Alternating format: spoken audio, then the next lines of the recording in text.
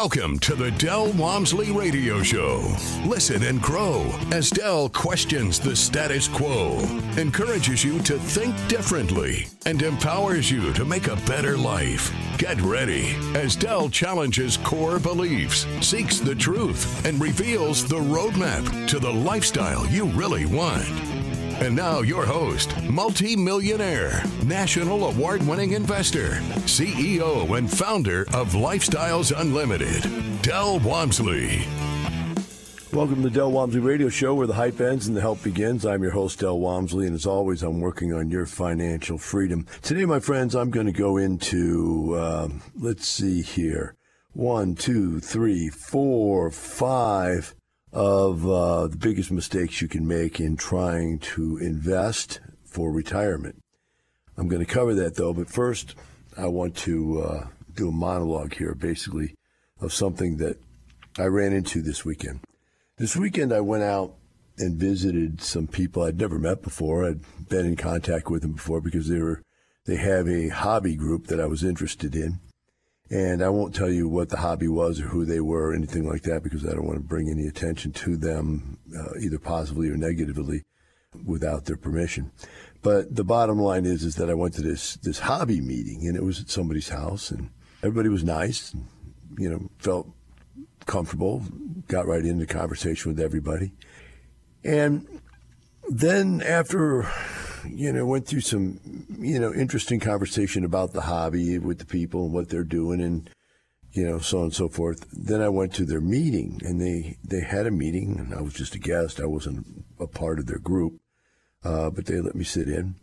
And it was interesting as they read the minutes and the roster of people that were there, and the budget and so on and so forth, just to watch it all, how they were running this little club that had at the meeting, I'm going to say 15, 20 people. I didn't bother to count, but it looked like around that many at the meeting. And they were running it like parliamentary procedure kind of meeting that you might run at a condo board, where there's 6, 8, 10, 20 people there, that type of a thing. They had voted in people. There were different people that had different jobs and responsibilities. And as I sat there, I was just amazed. And I don't know how to say this really because they seem like really nice guys. I know this. They're all very, very smart. Speaking with them, they all have good jobs. They're successful. These are not, idiots by any means. In fact, that's way, way too far off. They're just regular people that have good jobs, that have a hobby together. They all have the same kind of hobby. And that has nothing to do with what the hobby is or what they are, who they are, other than this, is that when I listened to the whole thing, and by the way, this is a kind of hobby, it's like the apartment association. There's local chapters, and then there's regional chapters, and then there's a national chapter of these guys. And in the National Apartment Association, the way it works is there's a city group, like the Houston Apartment Association. Then there's the Texas Apartment Association, and then there's the National Apartment Association. And so as I sat there, I saw that, okay, their total budget was the annual budget of the entire club, the local club, and I don't know what the regional club or the national club was, but of the local club for the whole year, was literally less than what I think any guy there made in a month. That's the total budget. And to that budget, there were the things they wanted to do, the events that they threw to display their hobby to the outer world, let people know what it is they do, show off what they do, meet with other people. It's like, my expo where people come and meet and you can network, and also you can meet people to try to teach you something and or buy stuff there, whatever type of a deal. But it's really like their kind of expo. What I call my expo is their meeting or their little events. And the first thing I heard when I walked in the door, the guy, nice guy, was just telling me out of nowhere. I don't know why he even started telling me this, but, hey, I don't know if we have enough money to be able to make this first event. And I guess he was just kind of asking people, hey, would you donate or something is what he might have been doing. I'm not even sure because he didn't come right out and ask for the donation, which I might have done. But I was just amazed, first time there. Just wanted to not overstep my bounds and see what was going on. But he was talking about how, look, the venues have gone up now. The venues by the time we buy the venue and we get the police, and you have to have a police for every venue you rent nowadays, it's going to cost like $1,000. And I had to gasp and not say anything and think that, my gosh, we go out to dinner and spend that much. Not me and my wife, but, we take a couple friends and whatever. We'll spend $1,000 on, 2 or 3 families dinner. And I'm thinking, okay, I'm sitting in the meeting and they're talking about, okay, there's, let's say there's 15, 20 people here at this meeting, but they rent the membership roll. And they said there was like 115 people and it was down like 10 people from last year. COVID had knocked a bunch of people out. And, obviously any hobby, there is people come and go and lose interest all the time. So that's nothing to do with them. But, COVID made it even worse. And so they were kind of floundering from that event also. But let's say there's over 100 people in this chapter of whatever it is, and they have a hard time raising $1,000 for this event. And then the event is supposed to produce $5,000 type of a deal. And then they pay all their money out of the event, and it comes down to, maybe $2,000 profit. I don't know, $2,500 at best. And that's their budget for the year, kind of a thing. It just blows my mind. I mean, any one of them makes that much in a month, maybe even more. My God, exactly more. They might make that much in a week. And you say, well, Del, what do you care? Well, I don't care. I'm trying to make a point here. I'm going to get to the point somehow. And that is, if you see 15, 20 people, and remember, there's 100 people in the group, so that there's interest in whatever they're doing. And if you see 15, 20 of them are getting together, and then they're talking, okay, well, we're going to go over here, we're going to do this, and we need to get together and produce this so we can do the event, and they're all busy. Well, I don't have, because that's 2 weekends this month, and that's more than I can give, and I can volunteer this week, and I can volunteer this week, and I volunteer this day, and I volunteer this day, and all this, and I'm thinking, all of that, volunteerism and stuff has to either be fun, and, getting together with other guys doing that hobby, which you like to do, is probably fun. Okay, so knock on wood, I'm assuming it is. That the whole event, the whole thing of it, doesn't seem to get very far. In fact, the event was supposed to show product from what they do, the kinds of things they collect, they're collectors, and so on and so forth. And it was a dismal display of that. And what I'm saying is that it reminds me about something that I learned a long, long time ago, and that is thinking small in life gets you small.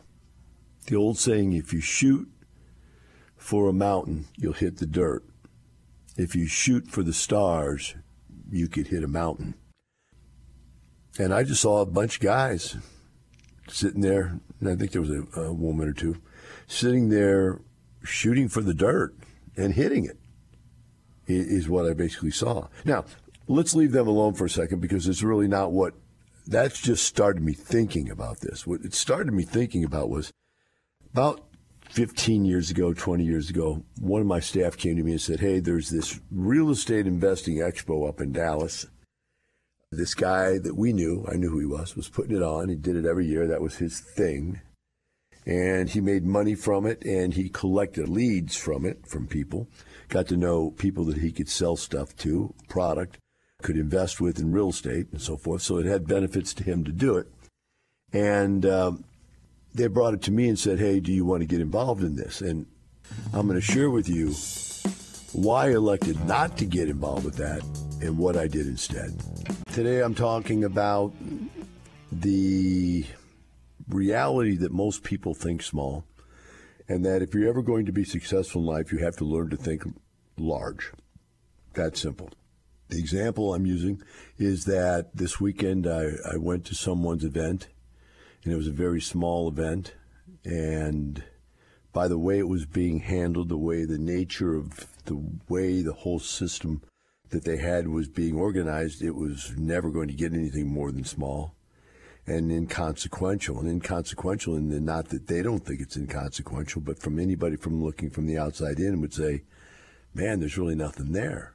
And why is that important? Well, for them, it probably wasn't important at all. They probably would hear what I'm saying right now and go, oh, that's ridiculous. I mean, we know exactly what we're doing. We're whatever. But I bet half of them would go, yeah, you're right. I don't know why we do this. So why do we spend all of our time, hours and hours and hours and hours, donating our time to this club? For what? What does it end up producing for us? What do we get out of it other than hanging out with a bunch of guys that are interested in the same topics we're interested in, right? So they came to me. I was telling the story about how 10, 15, 20 years ago, I don't remember, I guess maybe 10 or 15 years ago, someone came to me the idea with, hey, let's go sign up for this guy's expo up in Dallas, and we're in Houston. My main office was, that's where I was at. And I said, well, what is that? He said, well, it's a thing where they bring all these vendors in, and you can buy things from the vendors, get to know the members, and build your vendor list, and there's speakers there that will talk on different topics. And we can be one of the speakers and talk on one of the topics. And I said, why would we want to go to their expo and talk on a topic when we actually control the entire industry? And every topic other than, well, that's not true, of the topics that we're into, we dominate them totally. And they said, well, it's just a good place, to get to meet some people. And I said, well, how many people will attend? He said, well, actually, they had 600. They're excited about that. Folks, when I do a case study, just a week ago or two, I did a live event, which was just a free event, open event. And we had fire marshal limited filled room of over 300 people. Couldn't go anymore. RSVP had to shut it down. And we had thousands of people over the internet. I don't know exactly how many it was. It was over 1,000. I know that. It's probably under 2,000. They were on the internet watching the thing live because we have cameras, a whole TV studio, radio studio, and so forth in our office so that people can see it all over the country in all 50 states. And so it was live, to those places through this TV feed. And point I'm making there is when a guy tells me, hey, you can go to the expo and see 600 people, I go, that's nothing. So I said, you know what? If they can attract the 600 people, and I can attract 3 to 500 people myself, if I just say, hey, come meet Dell, and 500 people show up, there's no need for us to go to their event with 600 people. In fact, if I say Dell's going to be there, if they say Dell's going to be there, their event might go from 600 to 2,000 or 3,000. And I said, and why would we do that for their event when we could do that for our own event and be able to control the message that gets out about what we do? In other words, not let all the bad messages that come out and the mismessages that come out of real estate investors, something for nothing, instantaneously, gratificationally diseased minds, and just teach the stuff that really works and keep it clean and make sure there was a continuity to the whole thing. And they said, okay, well, we can do that. I said, okay, well, here's a couple of things. Number one, we got to be very visible. This has got to be big. I don't want to do something that's small. I mean, we do something that's small, all of 1,000 people a visit 2 or 3 times a month. At least two or three times a month, we're doing something 500 people, strong type deal. I don't want to do this unless it's big. Secondly, it's got to be fun. It's got to be something people are going to want to come to. It's got to be entertaining. It can't just be, okay. And I've been to the event that these other guys throw, and it's just a bunch of people walking around in circles. There's nothing really exciting going. They have a raffle. People, 1 or 2 or 3 people win something, but there's nothing going on. Nobody's in control and charge and psyched up and got things happening and bringing people's attention to things or whatever. It's not fun. The next thing is it has to be real. People have to be able to walk away and see that what we're doing is real by meeting real people that do this. I know when I went to their event, and I'm just using their event as an example, there was nobody introducing anybody. I mean, you could walk around from table to table and talk to the guys selling stuff, but these were just curmudgeons selling stuff.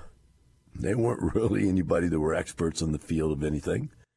And so, I would like to go and see experts talk about things that, are important and what's happening in the industry and what is the latest and greatest and, all that kind of stuff. And there was none of that when I went there. But, man, our place has to have all that. We have to have that.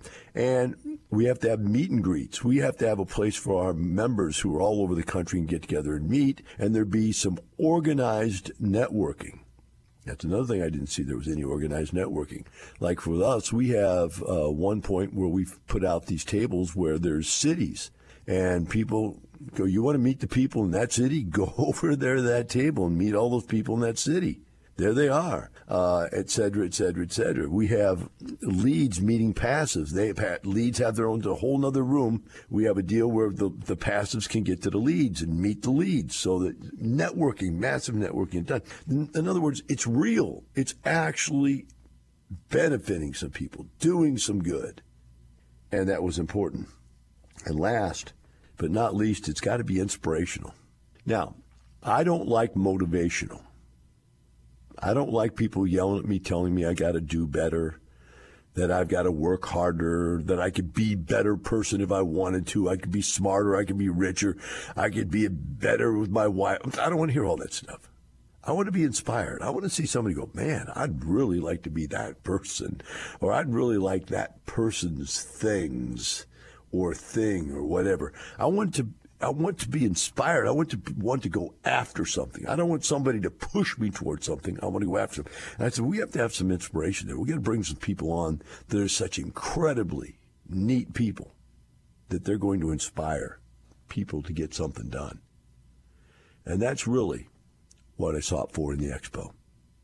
And now, X number of years later, 5,000 people. The event is on every year. It just gets bigger and larger every year, and better and better and better. And that, my friends, is the power of thinking big over the power of thinking small.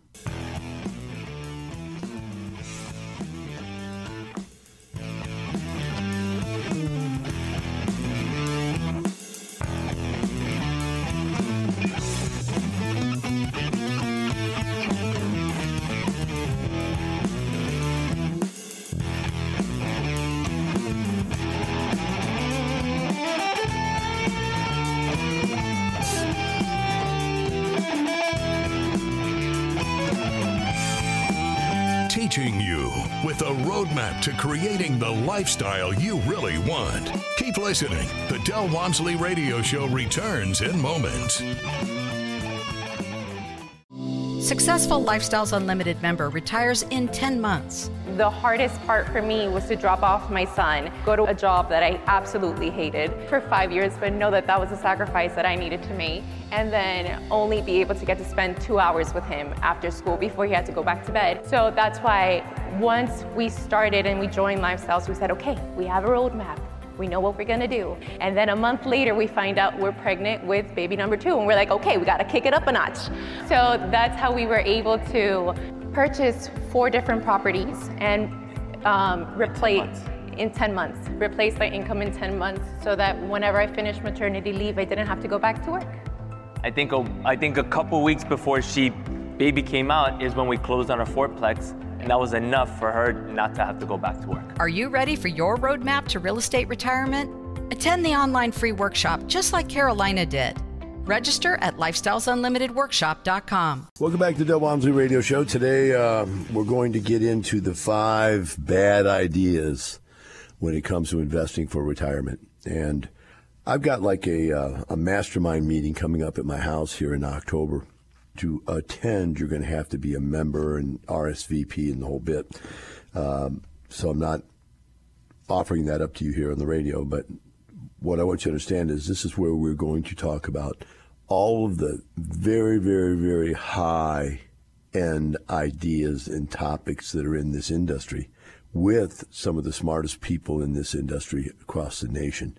The National Apartment Association puts out an IRO Independent Owner Award each year for the person or persons that own independently own an apartment complex that's actually the best operated, managed, most successful property there is. How they have a whole bunch of criteria that they use, whether it's doing all the right things for society and for the neighborhood and for the finances and for the people that own it. And, there's all kinds of people that are involved in an apartment complex. You've got you got your tenants, which they're stakeholders because they live there. You got your employees because they're stakeholders because they work there. You've got your investors are stakeholders because they've got their money invested in the deal, and you've got the neighborhood, which is a stakeholder because whatever you put into that apartment complex is going to filter out into the neighborhood. Well, we've got people that have won that award every single year for the last 15 years in a row, and I think it might be 16 now. We won it again, years in a row. So in other words, there's 44,000 independent owners in the National Apartment Association, and for 16 years in a row, one of the Lifestyles members has come up as the winner. So you can see that our system is highly evolved and very successful. This mastermind is for those people to figure out, where do you go next? How do you get ahead? What I'm going to talk to you today about is the complete other end of the spectrum. What are the lowest and most common mistakes made by the average person out there when it comes to building wealth, and specifically retirement? Everybody 90%, 95%, maybe even 99% of the people I'll make it 99% if they don't come to Lifestyles Unlimited. If you're not talking to a Lifestyles member, 99% of the non-Lifestyles members you talk to get it wrong. Absolutely get it wrong in every one of these 5 topics. So I hope you'll pay attention. The number one worst idea out there, bad idea, is 401ks and IRAs. Say, Del, that's ridiculous. That's what everybody says is the thing to do. No, it's absolutely the worst thing you can do. So why? Well, let's first have to understand what retirement is. Retirement is when you replace your earned income. Now, a lot of people believe that retirement is a pile of money you live off of, but that won't last. That money will be gone, and your goal then will be to die before that pile goes away. That's not what real retirement is, where you've replaced it because you had a pension or because you've got some stream of income coming in that lasts forever. That's real retirement, right? Now, to do that, you have to have cash flow. I ask you, why do you get up and go to work every day? What a redundant, painful thing to have to do every day. Get up, get dressed, get in a car, drive through the heavy traffic, go to work, put up with a boss, come home, drive through the traffic again, and get up and do it all over again. Why would anybody go through that for an entire life from age 20 to age 65, 75 years of age? Because they have to. Because they need cash flow.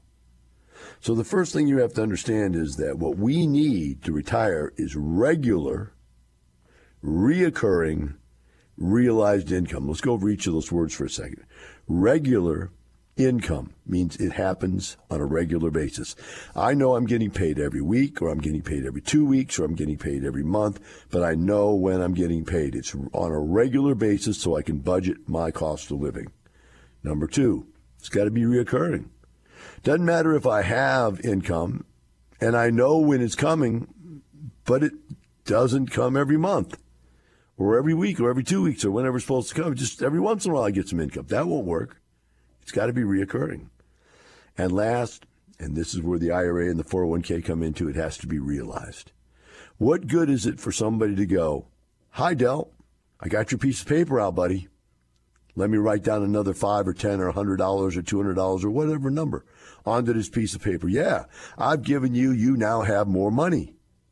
Say, "But I don't have any more money.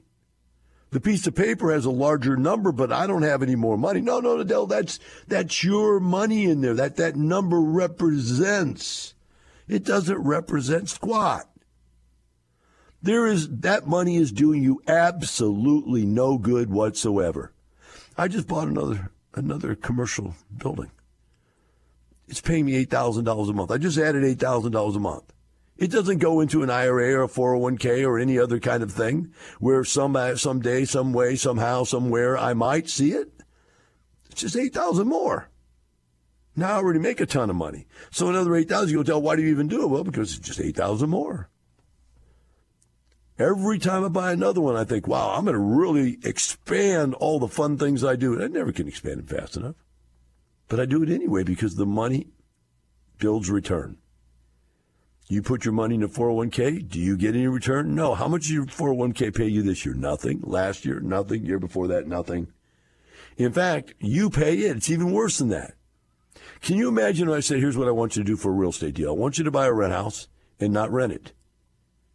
Now, you say, well, why would I do that? Well, same reason you buy a 401k. You put money in a 401k, and every month you pay payments on it. You put money in a rent house to buy it, and every month you pay payments on it, which is your contribution, right? Say, well, then my boss contributes back to that. Say, okay, that's fine. Your rent house, even though it's not rented, is contributing equity back to that. And you say, someday my 401k will be a large piece of money. You say, okay, someday their house will be worth a lot. Houses, when I first started buying them, were $25,000. The same houses now are worth $300,000 or $400,000. So there's my IRA. Every one of my houses was a 401k. Can you imagine that? But the difference was my 401k a la rent house paid me rent every month for the entire 35 years I was a real estate investor. Your 401k paid you squat, and you know it. So now people ask me, and this is what turns out, I got an email the other day, a lady asked me, should I take my money out of my 401k and put it in a self-directed IRA? No! That's exactly the same thing. You put money in your IRA, and now your IRA makes some money. Even if you buy real estate inside your IRA, it does a bunch of really negative things. Number one, it turns what would be investment rental income, which is done correctly, tax avoidable, and turns it into ordinary income. Immediately, because it's in your IRA, you have to pay taxes on it by the time you take it. It's going to be in a higher tax bracket you're going to take it out of, right? And I explained that one in a long, drawn-out explanation. Just take my word for it. You're going to pay more by putting it in there. And you lose all the depreciation benefits. Just the whole deal. The whole deal is wrong. It's upside down and backwards, all right? So you don't want a 401k. You don't want an IRA. So let's talk about why. Let's start out when you're a kid. You need to put this money away. No.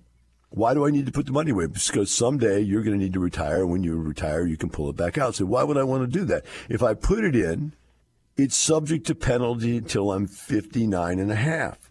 Why would I make it where I have to pay an additional 10% to get to the money I've already earned? That's stupid. Well, because, you need that money. They want to lock it in there so you won't take it. That's what the penalty's for, to keep you from doing the wrong thing. So what you're saying is, I'm not going to retire until I'm at least 59 and a half. That's the first assumption of a 401k, right? All right. Well, what's the next assumption? The next assumption is when you pull it out, you'll be in a lower income tax bracket. The only way you'd be in a lower income tax bracket is if you make less than what you make. So you're 20-year-old, 25-year-old, 30-year-old, 35-year-old kid, and you're telling me that when you retire, you're going to be making less? You're going to take out less money than you make as a kid? Are you insane? It is assuming that you're going to be broke when you take the money out. Now, that's a dumb assumption because most people, by the time they retire, are in the highest earned income bracket of their life. And so when you start taking it out that way, it's going to be paying higher taxes. Secondly, even if you take it out a little bit at a time, that means you have to live in poverty. Today, I'm doing the 5 worst ideas for investing towards retirement, and it looks like I'm not going to be able to get to all 5 of them since I seem to have a lot more to say about the first one to even get out of it. But let's finish the first one, which is bad ideas, 401ks, IRAs, and especially self-directed IRAs, and trying to invest real estate into self-directed IRAs. It doesn't work, okay? So let's talk about this. One of the things you need to worry about when we talk about self-directed IRA is that your IRA can lend money. It can lend money to anybody except 2 people, you and your family. So when you put money in a 401k or an IRA, somebody's making money with that money. Money's not just sitting there. Somebody's owning that. Like I went and borrowed it away from the bank, or I went and got it from, wherever it is you stuck it, and now I'm getting rich with your money. But you, sitting here at my seminar, want to get rich.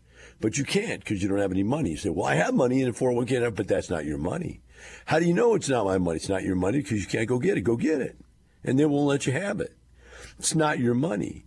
And you can't invest it in what we do. And even if you did, the returns wouldn't go back to you. They'd go back to the IRA and the 401k, which again is not your money. It's not your money till you pull it out and pay taxes on it, right? So you're living a lie. Now, the next thing you have to understand is that even if you can use a self-directed IRA to buy into a syndication or buy into something else, all of that money goes back into the 401k or the IRA. It does not go to you. Again, you don't get any money and you can't retire. And last, and this is one that 90% of the syndicators don't even know about. I bet even many CPAs don't even understand it. But there's a thing out there called UBIT tax. And heaven forbids somebody doesn't get caught by this, but the bottom line is we've had people that didn't know about this get caught by it before. I've seen people do it. And that is, when you take IRA money into your deals, you got to report to the U.S. IRS or whatever how much money's in there and how much money that IRA made. So that IRA almost basically has to file a tax return type deal. And that's a little overstated exactly how all that works. But the bottom line is there is a liability there. And the liability is something called UBIT tax. In other words, when you go to invest your money is allowed to make money and the returns go into your IRA untaxable. But if you use the money in a business where there's leverage, and leverage is some portion of the gain, well, in our real estate deals, we put down 20% and we borrow 80%. 80% of the profit is due to leverage. Then 80% of whatever it is you earn on your IRA profit that year has got to be taxed. It's taxable as UBIT income. And you're taking money that you, first of all, don't even get any money from, put it in a deal that you thought would avoid taxes, and then you're putting it back into a deal that's going to make it taxable. And then during all that income that you could have earned with the real estate that would have been tax deferred for either a very long time or forever if you did it the right way, you're now pulling it out and paying ordinary income tax on it when even the regular income taxes on it would have been less. So, my friends, it's just a very, very bad idea to get into 401ks and self-directed IRAs. Most people that join Lifestyles after some period of education, some it's only 2 days worth, some it's, a month worth, talking 20, 50, 100 other people that did it, usually liquidate the 401k and IRA. And I know what you're saying. You can't do it. It can't be done. Well, you're wrong. It can be done. You just have to know how to do it, and we teach people how to do that. The next thing I want to talk about that's a bad idea is paying off your home in full. There's lots of reasons why you don't want to pay off your home in full, but the worst reason is the Dave Ramsey reason, which is to say that debt is bad. Debt is not bad. Bad debt is bad. In other words, when you go into debt for credit cards and for lotto tickets and for, food and drugs and stuff like that, man, that money's gone, and yet you don't have anything to show for it. But when you borrow money to buy assets, that assets return income and grow in wealth, that is not bad debt. That is good debt, if there is such a thing. It's functional debt. It's something that's going to benefit you, right? But like Dave Ramsey says, I don't want you to get into debt because debt is bad. Why? He says it's bad because he didn't know how to use it. So because he didn't know how to use it and he went bankrupt because of it, he wants you all to not use it. Well, that'd be like me going to my daughter and go, honey, I crashed my car once. Now, you have never even crashed a car, but I have crashed a car once. And so I've deemed that driving a car is dangerous, so I don't want you to drive a car. What I think you'd be smart to do is stay on a bicycle the rest of your life. If you ride a bicycle the rest of your life, you're never going to have a car crash. Well, a car may crash into you anyway. And the same thing is true if you don't ever go into debt. You may still get hammered by something that has to do with debt. It's just a problem out there that you're trying to solve that isn't really out there. It's a real conundrum. Now, let's go into why you really don't want your house paid in full. Again, to retire, you need cash flow. Does a paid in full house pay you anything? No, it doesn't. So let's say that you took that same $400,000 you have in your house and put it in an apartment complex and it's paying you $10,000 a month. What you need to understand is that $10,000 a month would easily pay the mortgage payment on that house that you took the $400,000 out of. So you would have the $400,000 investment, which is growing. You'd have a home which value might be growing, and you have enough cash flow to cover the debt and still have positive cash flow. That's what you should be doing. You should not be putting all your money into a paid-in-full house. It just doesn't make any sense. And one last story before I go. If you ever get sued, the one thing they're going to go after is a paid-in-full house. They're not going to go after a house that's got massive debt on it. There's nothing to go after. If you have your house leveraged to the value of your house, there's nothing for them to sue you for. But if you have $400,000 with equity in that house, every attorney on the street is going to want to take that case and go after you for that money, that equity in the deal. So paid-in-full house, bad idea. Condo, bad idea. Don't have the time to go into it. Bed and breakfast, bad idea. All these new events, I can go into that one very quickly. They are being outlawed almost everywhere, but there's other bad ideas. So, sorry I couldn't finish the last couple, but I will get back to them on another day. And for the rest of you, remember this. We're not doing this for some money. We're doing it for a lifestyle. Have a wonderful day. We'll see you tomorrow. The information and opinions you hear on the Del Walmsley Radio Show are those of the host, Del Walmsley, his guests, and his callers. The Del Walmsley Show is for entertainment purposes only. Please consult a professional regarding your personal investment needs. Nothing presented on the Del Walmsley Show constitutes an endorsement, recommendation, offer, or solicitation to buy or sell any product or security.